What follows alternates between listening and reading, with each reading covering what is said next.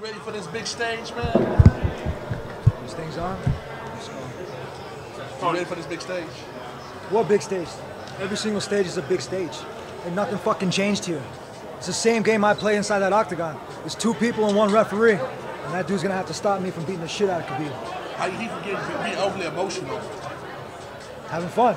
Doing this kind of stuff, man. Doing these open workouts, having fun, listening to the crowd. Watching you guys here, man. I wish all you guys were here in Mexico City, man. We had a hell of a time out there, man. It was good, though, but we're here. T-Mobile Arena, UFC 209. We're the co-main event, but we're the real main event, baby. I don't care what anybody says. Khabib actually said he respects you quite a bit as an athlete, but doesn't necessarily like you as a person. How do you feel about him as an athlete and as a person? Well, you know you can love somebody without liking them, man. I love Khabib, man. He's my brother in arms. We're all here. We're all for one. I got peace with him, but inside that we got beef. We got to squash this shit. I'm tired of it, man. He's a bully. I'm going to shut him up. But I got respect for him and his father and his whole camp.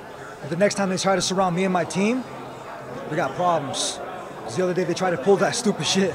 And I'm a dangerous man inside and outside that octagon, baby. What was the situation?